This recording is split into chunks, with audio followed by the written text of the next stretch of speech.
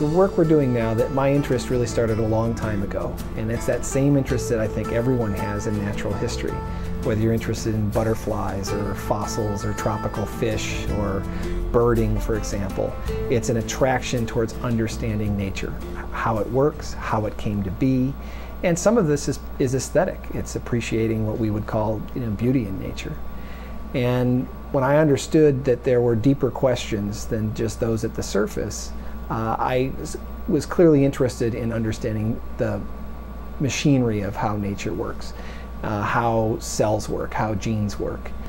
The lab, over time, has had a really broad menu, and we pursued fundamental questions about how development works, trying to figure out how complex structures are made, how the whole choreography of building a complex animal works, what's the communication that goes on between cells, what goes on within cells so that they do the right things at the right time.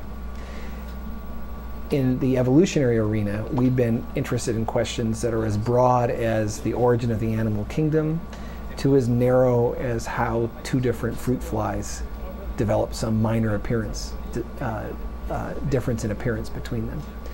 And we pursued these questions at different times because different questions were ripe for the plucking at different times. We could ask some of these global questions at certain moments, and we could get into some of the deep details at entirely different periods of the development of the science. So we've worked on so many different sorts of species, I couldn't name them all without leaving out a good number of them.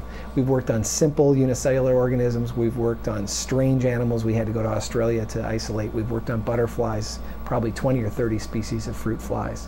Whatever species gave us a model for the big picture that we were trying to study. In the most practical aspects, our medical lives are intertwined with evolution because we're in a constant arms race with the pathogens that affect us. So there's a continuing arms race we have with pathogens that has all the hallmarks of the evolutionary process. There's perhaps an even larger issue, one that's maybe not thought about as much. Because there's 6 billion of us, and we've had such a huge impact on the Earth's ecosystems, and we're so dependent upon the Earth's natural resources for our standard of living and our survival, we have to consider our evolutionary impact on the rest of the globe. And while there's a lot of discussion about that, I think in hard figures, and the hard reality of that is not well understood.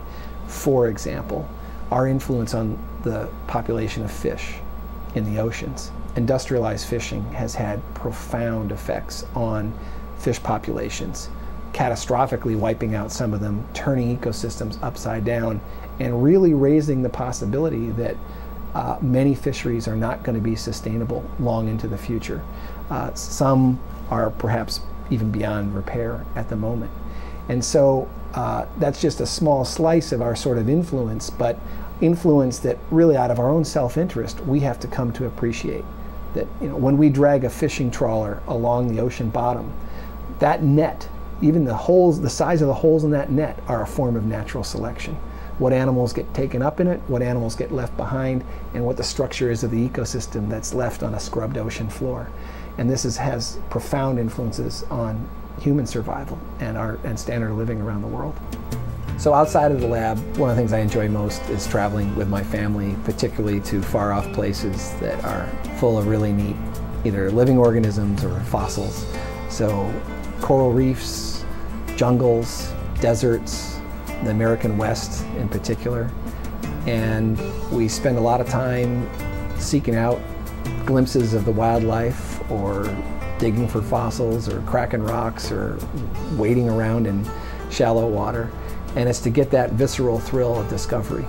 And I'm happy to say my kids share it, as I think most people do if they get that opportunity. I just hold out as Exhibit A that if there's a dinosaur on an exhibit, people flock to see it. We are fascinated with these sorts of creatures. So those are the kind of experiences I seek most. That and watching the Red Sox go for a title.